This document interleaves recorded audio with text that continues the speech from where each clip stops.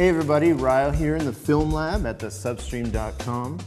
Last time we kicked off our series on sound recording by talking about sound levels and why it's the most important thing you need to consider when you're recording dialogue for your film, or even when your band's doing a cover of For Whom the Bell Tolls, or even lame birds chirping in nature or whatever.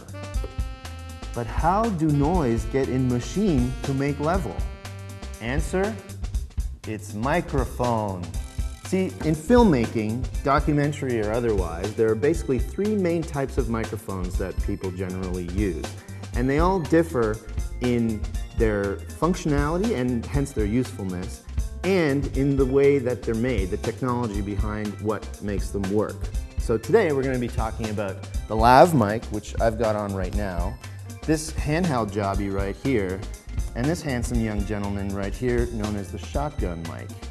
We're going to discuss what makes each of these microphones different, which ones are better, which ones are worse, and why you don't just use one microphone for every application.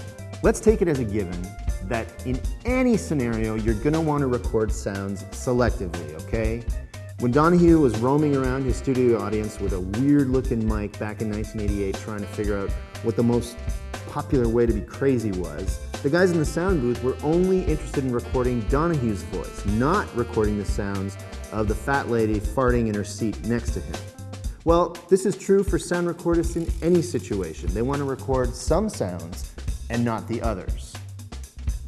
Which means what?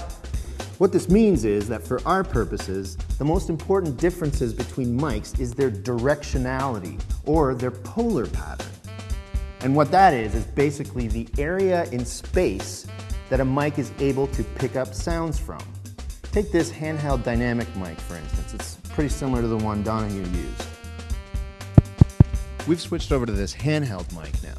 Now this mic has a cardioid directionality, which means that its directionality, or its polar pattern, when mapped out over space, looks like this.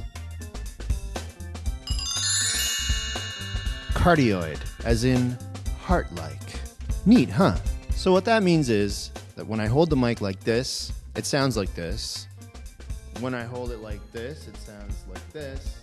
And when I hold it like this, that's what it sounds like. So when I hold the mic like this, it records my voice and not the sound of me tapping my feet and farting, which I'm currently doing. Compare that to this lav mic, which is an electret condenser mic.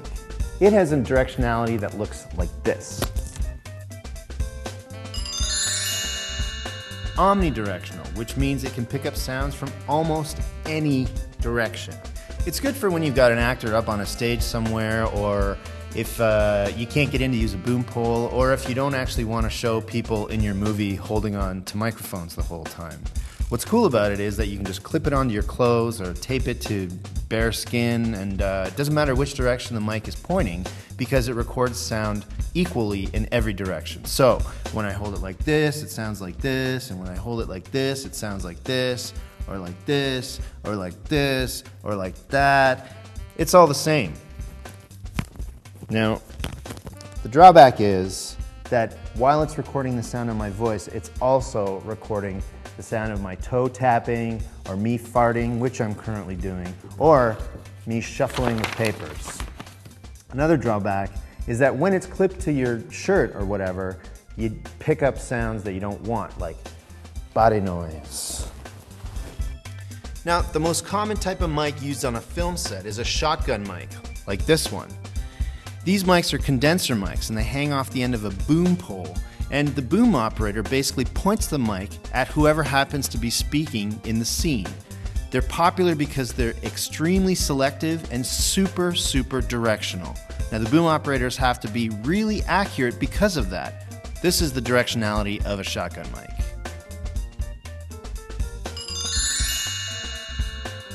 Super narrow, like a shotgun blast. Now when it's pointed right at me, it sounds like this. But when it's pointed away, it sounds like this. It's very super selective, which is great, extremely valuable, because it means that your sound recordists can basically record any sound they want just by aiming the mic in the right direction.